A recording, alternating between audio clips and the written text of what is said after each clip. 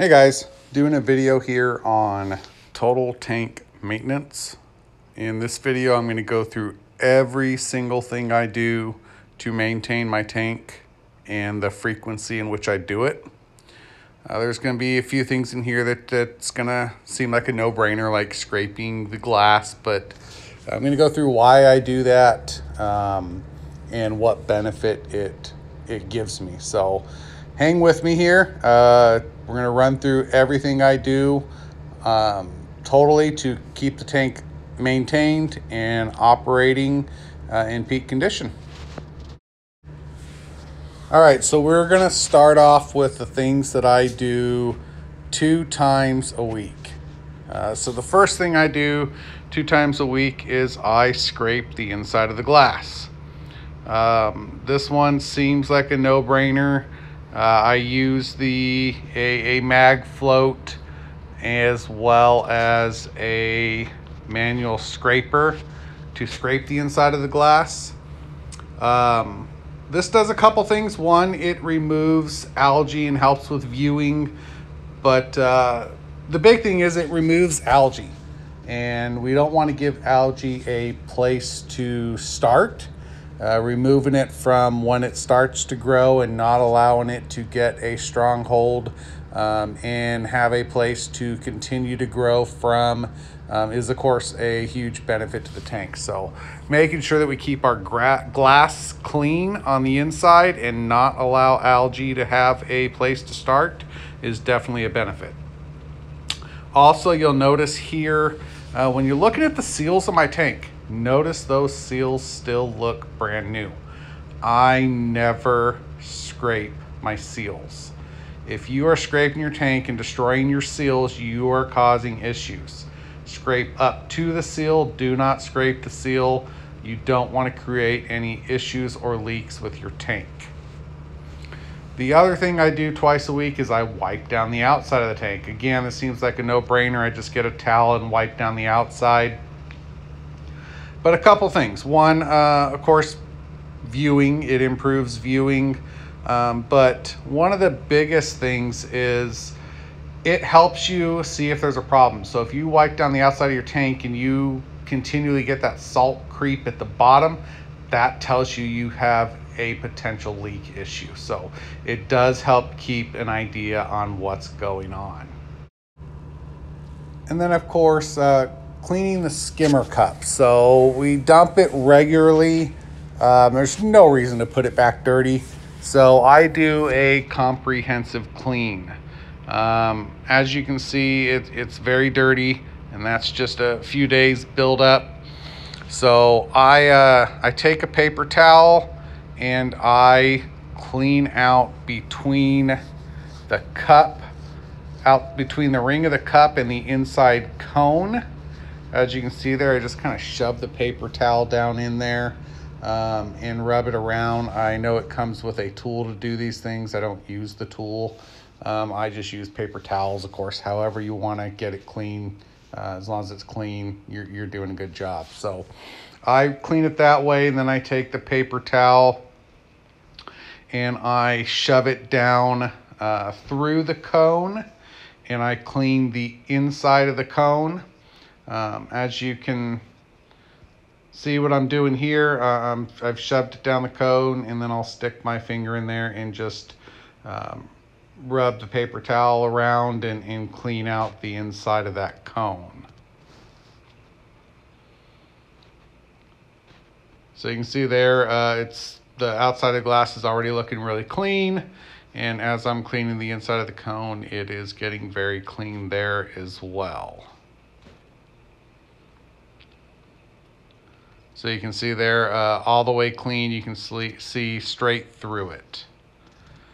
So I'll also turn it around and do the same thing from the other side. I'll put the paper towel in and I will clean the inside of the cone from the other side. And then I'll also take the paper towel and that bottom ring there that gets built up. It's the bottom ring of the skimmer there. We got to clean off that bottom ring and make sure that there is no buildup anywhere on this cup. And then, of course, don't forget about the cap. I'll pick up the cap and I will take the paper towel and I will shove it down in there, and I will clean out the cap as well. Just a note, these are dry paper towels that I'm using. They're not wet with tank water or anything. This is all dry paper towel. Put it down in the cup, scrape it and clean it out. Clean out all the crevices and rings of that cup, and then you have a nice clean top of the skimmer cup.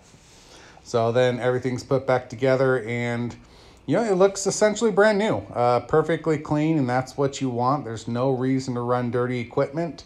You want your equipment looking like it's brand new, even if it's years old. So looking at what I do every 2 weeks. So cleaning the screen on my light. These are the AI Prime 16 HD lights. I clean that top filter there, or that top screen there.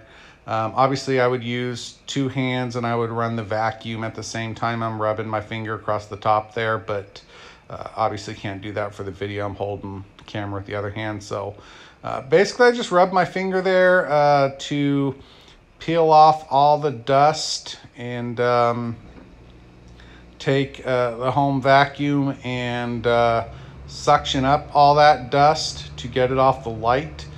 Make sure I keep good airflow to the light. Not only does that help maintain the life of the light, it helps keep the light cool, because if that screen is clogged, there's less airflow cooling down your light.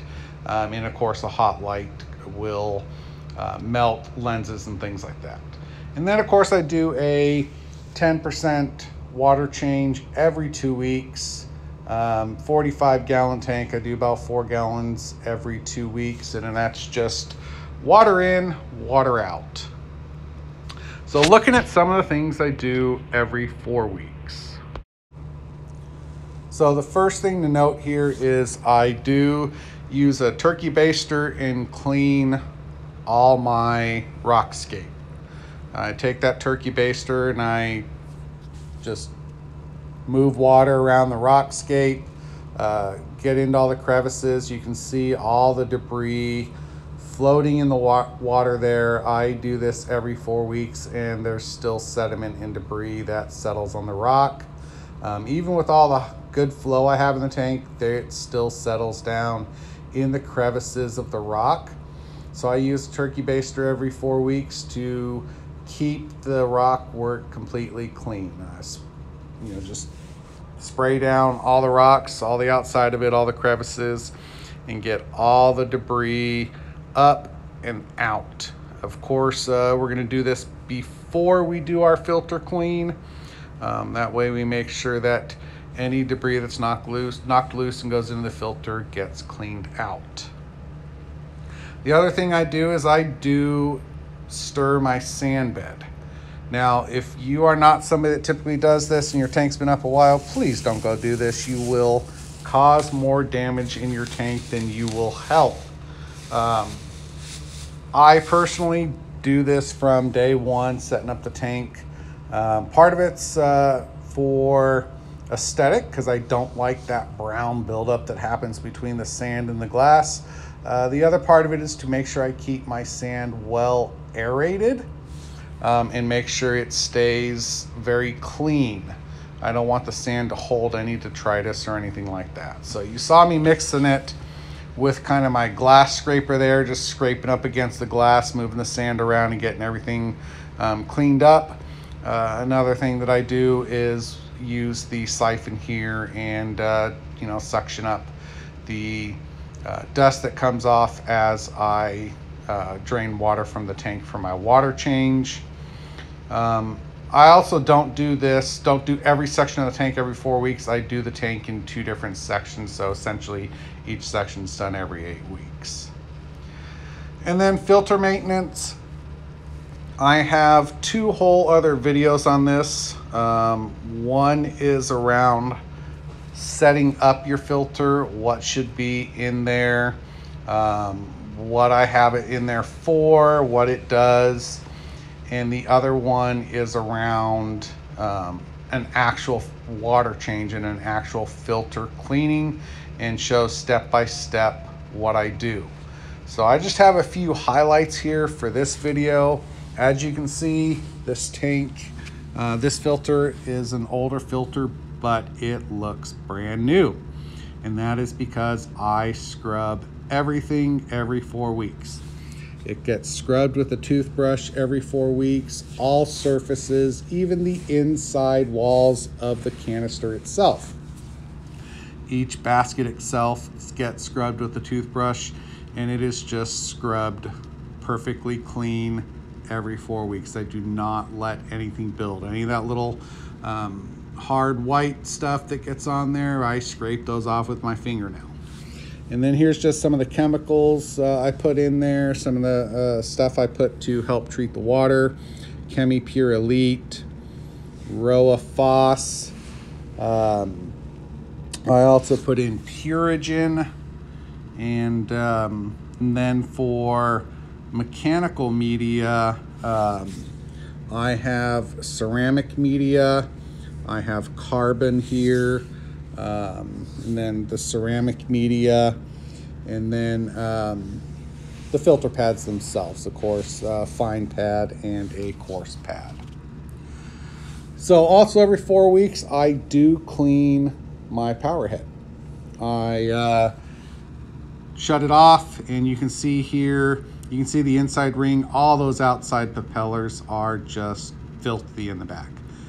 You can't even see the blue propeller. They're just coated in yuck and algae. So I get out my cleaning tools, and every 4 weeks this gets cleaned down.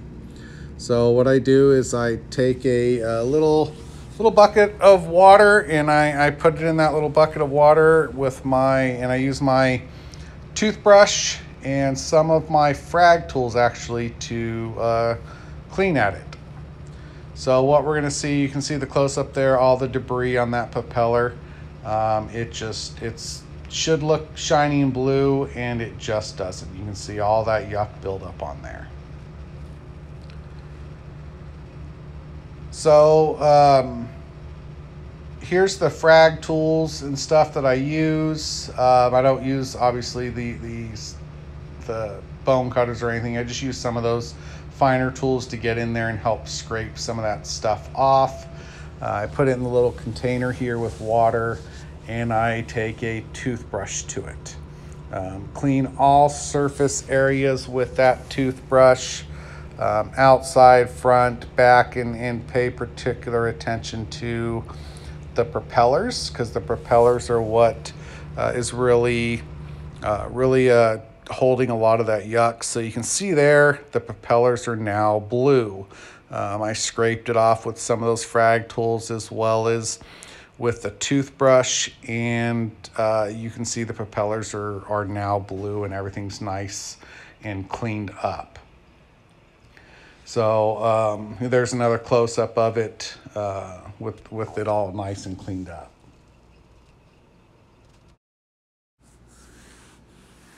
So another picture here, and just a couple more shots so you can see fully how I've cleaned it up, and really kind of what it looked like before and what it looks like now is pretty drastic of a difference.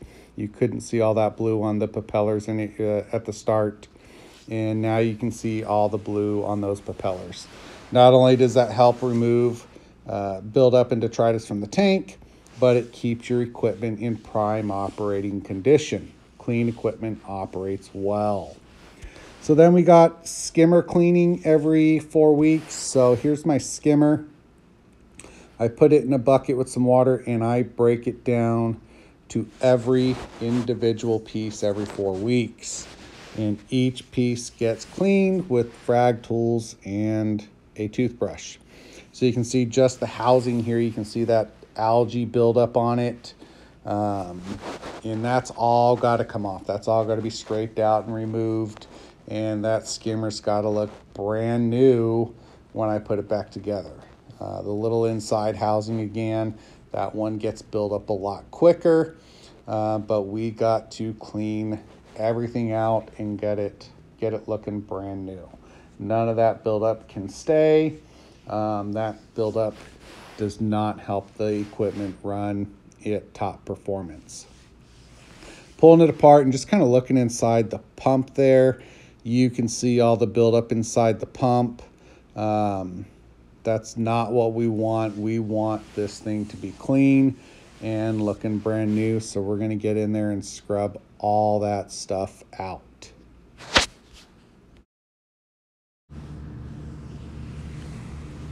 Also, the housing around this pump, of course, I took that apart, and you can see here just kind of down in those corners, it's starting to show a little bit of signs of buildup. So we're going to go ahead and clean that out as well. Don't forget the internal filter here. You can see the buildup on that. That restricts flow. And the external filter here, of course, we're going to clean that filter as well. So here's my cleaning tools. We're going to get in there with a toothbrush, and we're really going to scrub down that housing and make sure we get it nice and clean. We're also going to get inside all those ports. Make sure the inside of those ports, and you can see kind of using the frag tools to push the paper towels in there and really get the inside of those ports cleaned. So you can see here, you saw there that the inside of the ports there are clean, and that pump housing looked really clean. Again, everything's got to be cleaned out 100%. You can see it here, a couple still pictures. Everything in there has been cleaned with a toothbrush, and it's looking essentially brand new. The inside of the tube here has been cleaned out as well.